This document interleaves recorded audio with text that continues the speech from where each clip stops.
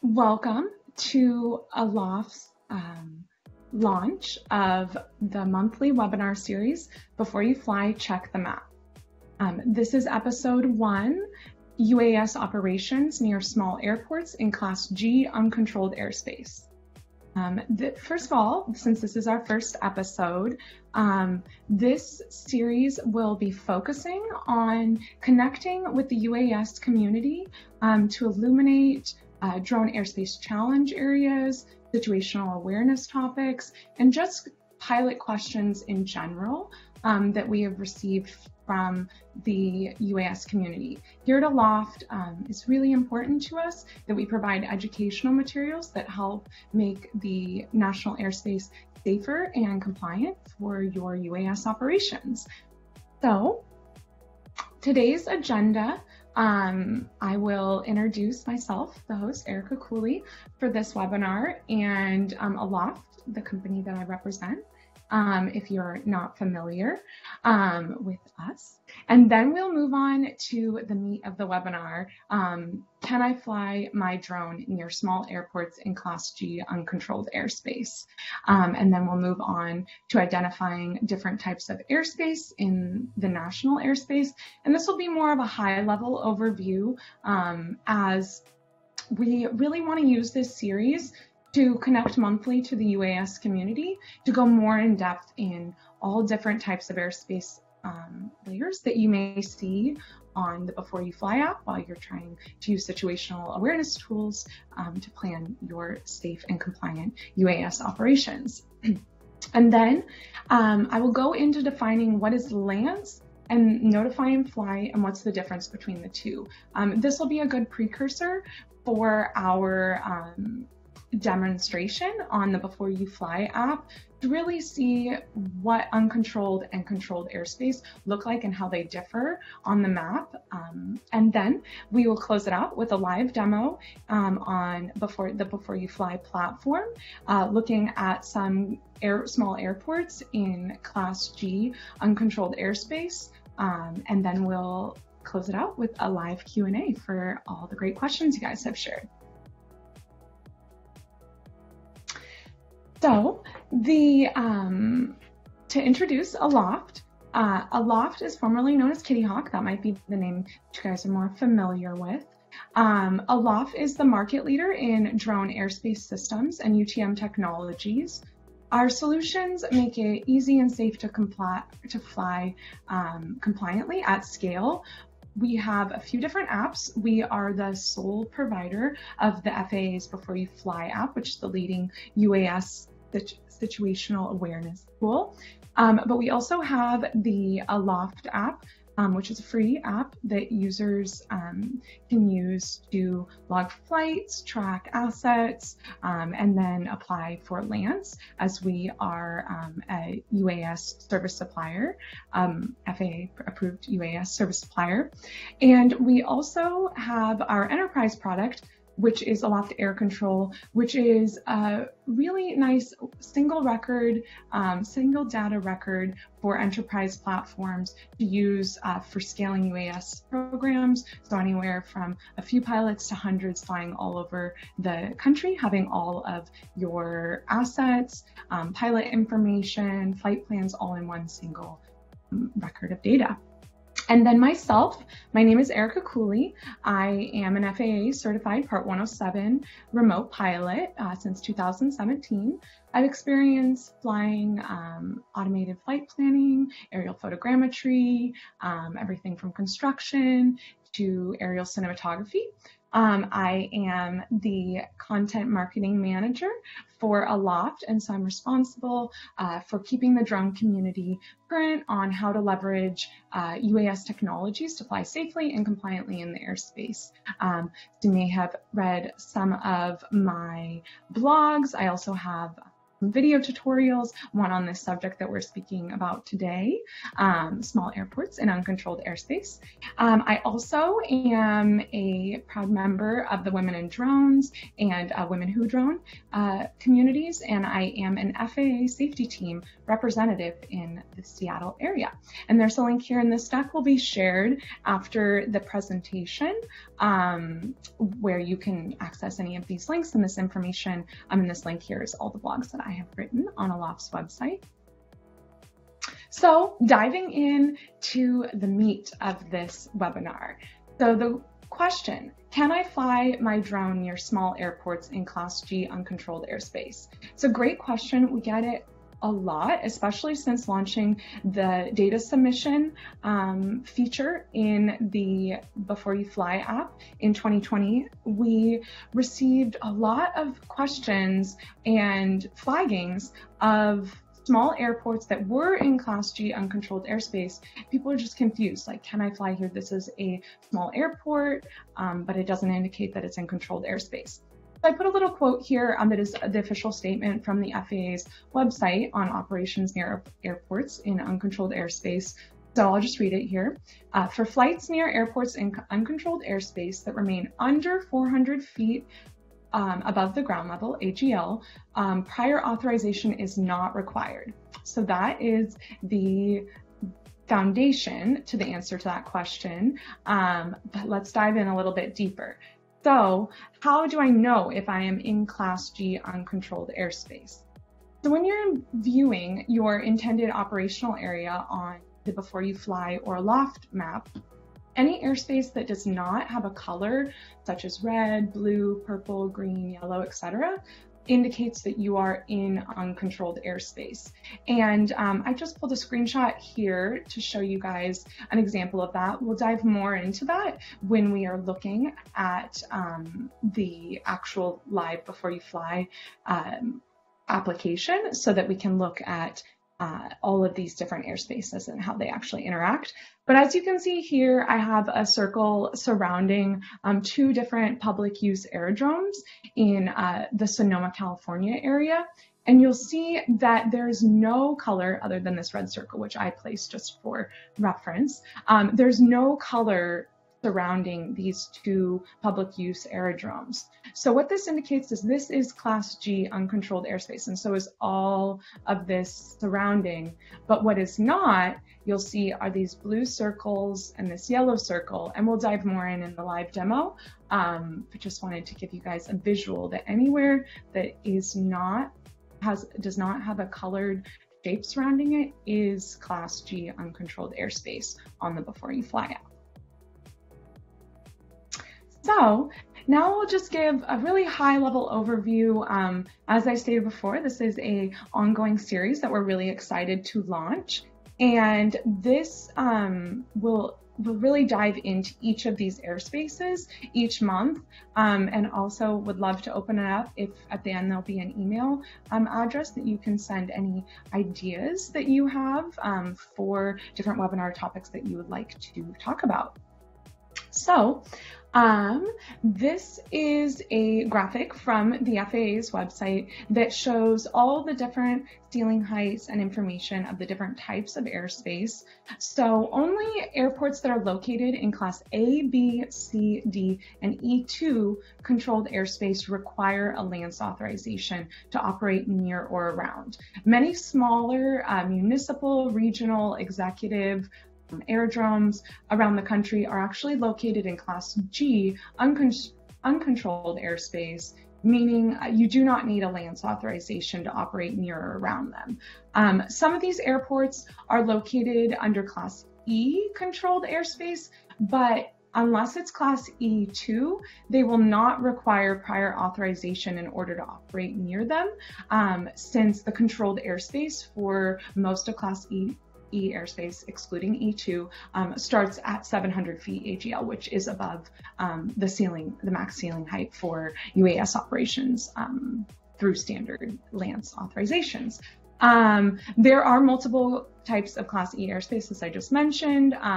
Class E2 requires a LANC authorization in order to operate because it is from the surface and would go up through the 400-foot ceiling. So that we will dive into more in another webinar. Really look forward to talking more on that topic. And I also at the end have a link to a blog that I wrote that really gives more information on the different types of airspace layers.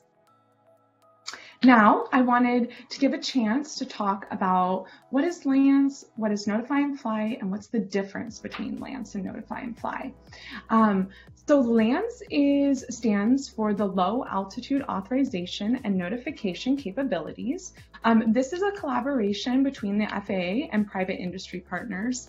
And so what it allows operators to do is in near real time have access to around, I think it's around 731 airports that are in controlled airspace to fly in different areas of that controlled airspace all around the country, which is really awesome. Before, it was a very long, laborious process to access that controlled airspace for UAS flights. So since launching LANS has been a really exciting way of opening up different flight capabilities in controlled airspace. And then what is Notify and Fly? So Notify and Fly is a feature that we launched on the B4UFLY app back in August of 2021. And what it is it's a simple way to let other pilots in the area know that you're flying in uncontrolled airspace. So this idea, kind of to roll it back a little bit, the idea for Notify and Fly came to our team in really analyzing some of the data that came from the data submission form and realizing a lot of users were notifying that they were going to operate their drone even when they were in uncontrolled airspace. So it's interesting, it kind of gave us an aha light bulb moment of people are complying with what will one day be remote ID, even though they don't have to yet. They want to bring better situational awareness to others in the airspace and let them know that they are operating in this airspace and to be mindful that there might be a drone there. And then to layer on that, we also, in terms of commercial pilots and hobbyists, also thought that it would be great for first responders and government agencies to be able to notify of really important life-saving operations that might be being done in uncontrolled airspace, so that the recreational pilot, the commercial pilot could give right away for that important work to be done. So as I stated, the difference between the two is just a really easy differentiator, and I'll give an example when we're looking at the map, is that LANS is specifically for gaining access and authorization to controlled airspace, whereas Notify and Fly is a notification that is currently not required. LANS is required, and Notify and Fly is for uncontrolled airspace. So it's really adding an extra layer of situational awareness for users. And we recently received a really great testimonial from a Notify and Fly user that I wanted to share here, and I'll just read it. It says, I use the program as having another tool in my toolbox because I think it supplements the see and avoid concept, all in the interest of safety. I use it as part of my pre-flight checklist so I can see who is flying where and I can plan my flight accordingly. I've shared with other drone pilots that using Notify and Fly helps increase your safety margin, and it's easy and effortless and makes us all better airmen.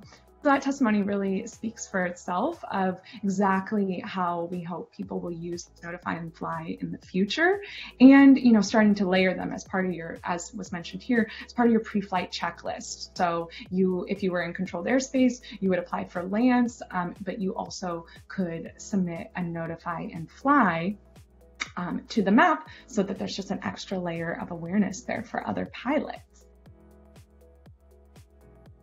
So now I will jump on and give a live demo on the B4UFLY platform of how to submit a Notify and Fly, a LANS authorization, but also we'll take a look at some of the airports in uncontrolled Class G airspace. bear with me for 1 sec while I get this going.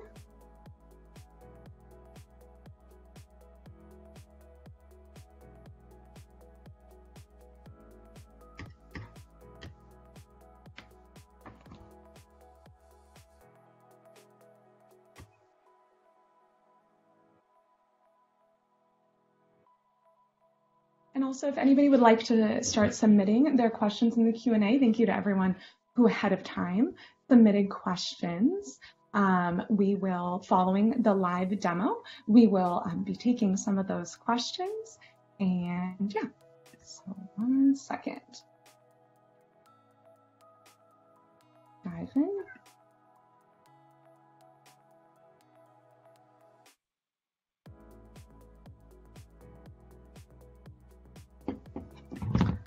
All right.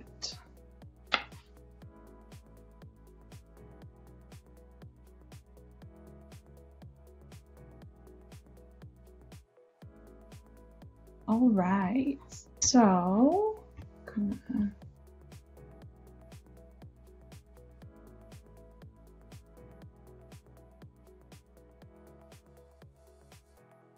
all right.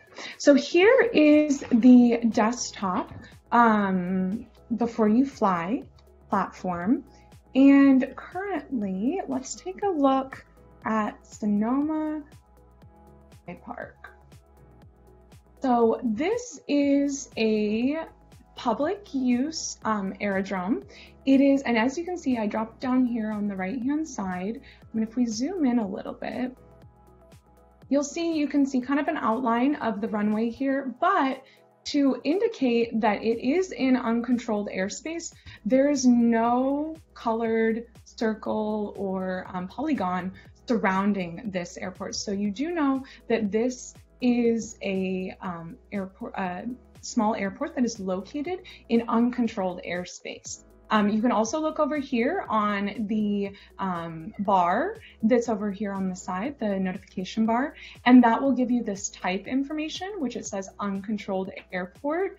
And then in juxtaposition, just to show the difference, oops, we'll leave our pin over here, to show the difference is, if we zoom out a little bit, here is another airplane icon, which is how airports or helipads are indicated on the map. You can see up here, there's a helicopter icon, but there is a airplane icon over here to the right. We click on that, you can see that this is Class D controlled airspace surrounding KAPC.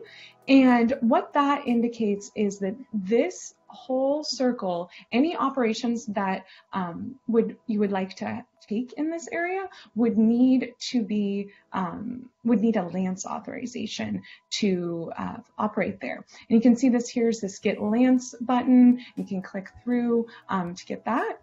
But then also, if we click back over here, you'll see that instead of showing the Get LANC option, there's a Notify and Fly option instead. So let's just, for interest, submit a Notify and Fly. Let's say we were intending to fly in this airspace surrounding Sonoma Sky Park. So we would click Notify and Fly, and then a circle would automatically pop up surrounding our airspace that we would be flying in, our operational area. And here gives a little information just defining what Notify and Fly is, and also insinuating and noting that this is not a replacement for LANC or an airspace authorization that you may have to get also through the FAA drone zone. So if we click next down here, then we have a few options that come up. So the options that there currently are for the type of flight are recreational, commercial, government, and first responder. So the first two are probably pretty self-explanatory, but as I mentioned earlier in the presentation, government and first responder are really ones we're excited to see the adoption and use of, in addition to recreational and commercial. They really add another layer of airspace awareness for other operators to know, there's really important life-saving work that's being done in this area with drones. I should keep an eye out for it. So for the purpose of today, we'll do a commercial. And so now you can see that that's selected. All of the other options currently are static. They will be your start time of right now. And then the ceiling height would be up to 400 feet. And then the duration is 60 minutes. So if you would like to, if you're going to be operating for longer than 60 minutes, you may want to just submit a second one after that 60-minute period ends. But in the future, there will be lots of great new feature additions to Notify and Fly. So keep an eye out for that. There will be some exciting stuff to come in 2022. But know that I'm not a robot. And then you'll click down here, you go File Flight. And now you can see that there's a blue circle surrounding this airspace that's near Sonoma Sky Park.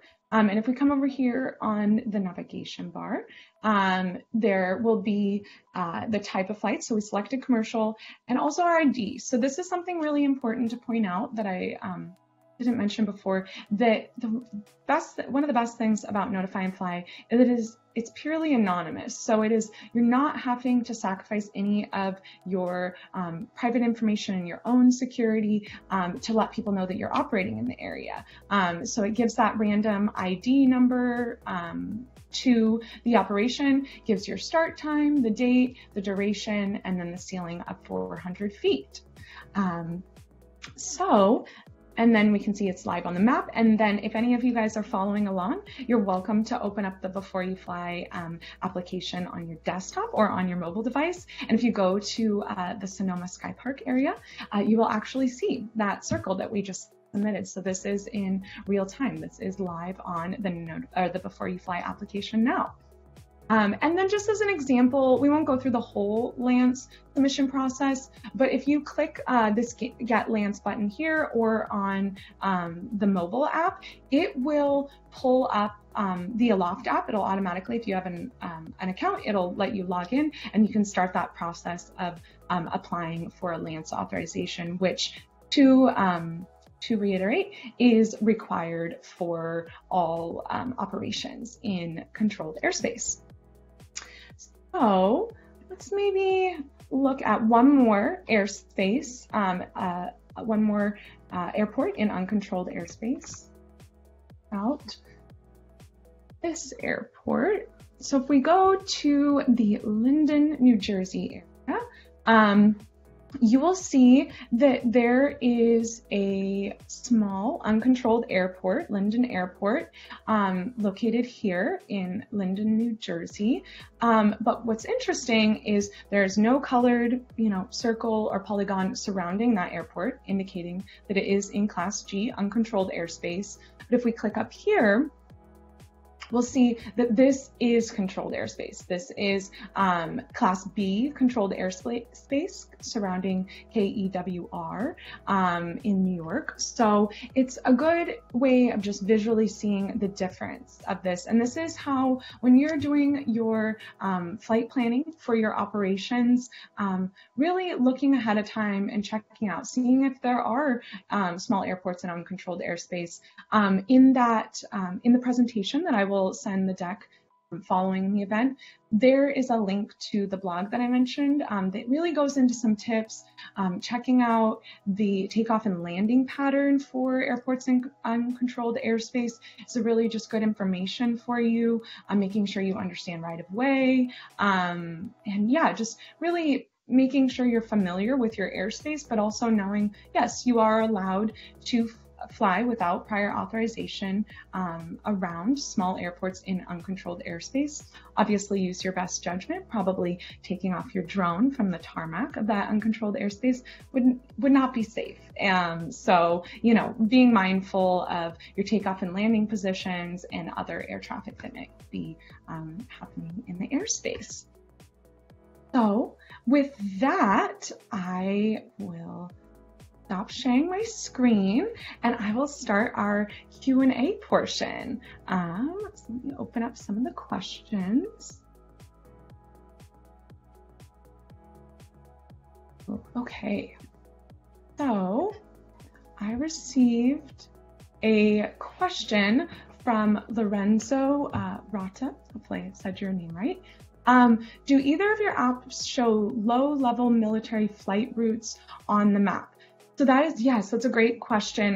That is one of the topics that we're really looking forward to diving in more deeply, is like prohibited and restricted areas, TFRs, military flight routes. But yes, when you're looking on the map, you can see military facilities, and most of the time those will be indicated in red as they are likely restricted or prohibited airspace. So thank you for your question.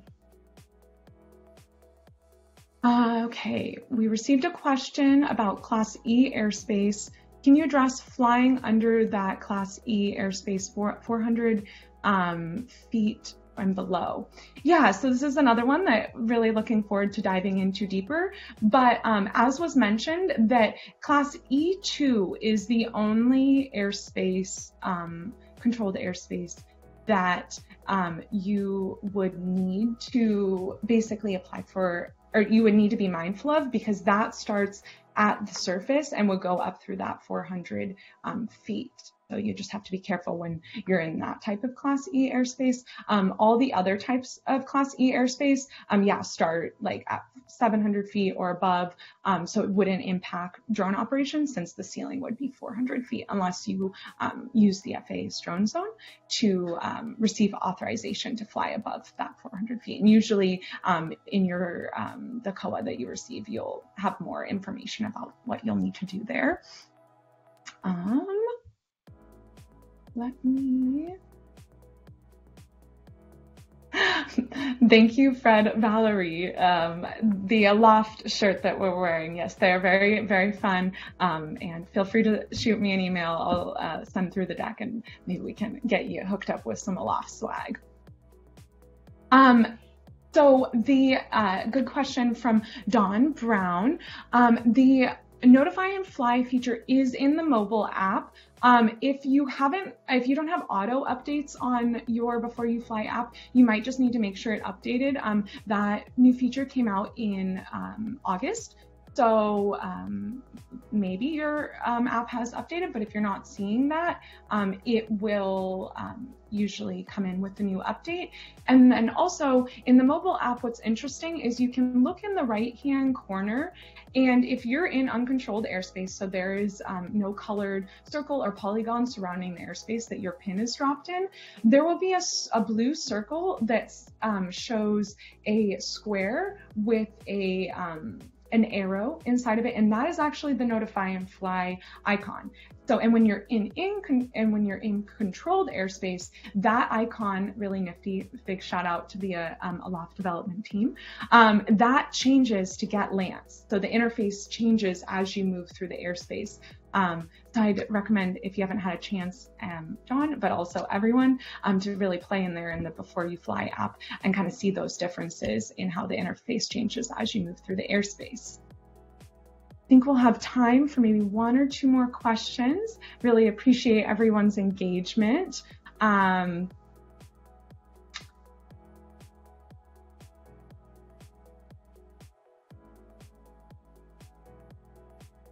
Ooh, interesting. A question from Greg Lang here in the Washington area. I am familiar with the Joint Base Lewis-McChord. It'd be helpful for us to have more LANs participation in the Puget Sound area. Absolutely, I'm in full agreement with you, Greg. I have many airspace authorizations that I have submitted through the FAA's drone zone. More airports are coming on every day. Currently, it is 731, but interestingly, like I used to have one in the Renton area for that airspace, and now that has come onto LANs. So it's good just to keep an eye on the map. But yes, I'm hoping in agreement that one day Joint Base Lewis-McChord will be online as well for LANs. Yes, is there, follow-up from Dawn, is there a symbol for the drone at the Notify and Fly location? So currently that is just that circle that will surround the airspace. So that blue circle that we saw on the map, And all of this is being recorded. So at the end, or at following the event, I will be sending both the deck as well as this recording to you, so you can really look in there and see how that looks. There isn't per se a drone icon that shows up. It's just that blue circle that would indicate that you are that you did submit a notify and fly. Okay, final question I'll answer is from Stuart Ramson. Great question. Please describe the main difference between the Aloft mobile app and the B4UFLY app. So it's a great question. We get this a lot. The interface, the map is the same in terms of what you'll see. The notify and fly feature is available on both. But the good thing to remember is the Aloft mobile app is for applying for lands. So, I mean, in also, you know, situational awareness and flight planning and all asset management and all that great stuff too. But on the B4UFLY app, you cannot apply for LANCE. When you click that LANCE button, it will take you to our Aloft mobile app, which is as a UAS service supplier for the FAA. We process that. And I did want to mention, we are proudly the leading USS in the United States, processing a little over 70% of all the monthly LANCE authorizations in the US. So we're very grateful for all of our loyal users who use our app, Aloft, but also use the B4UFLY app. So with that, I want to be mindful of everyone's time. Just a big thank you for everyone who joined. I'm going to pop my email in the chat. Also be looking for an email in your inbox with a copy of the slide deck from today's presentation, as well as a recording of this webinar.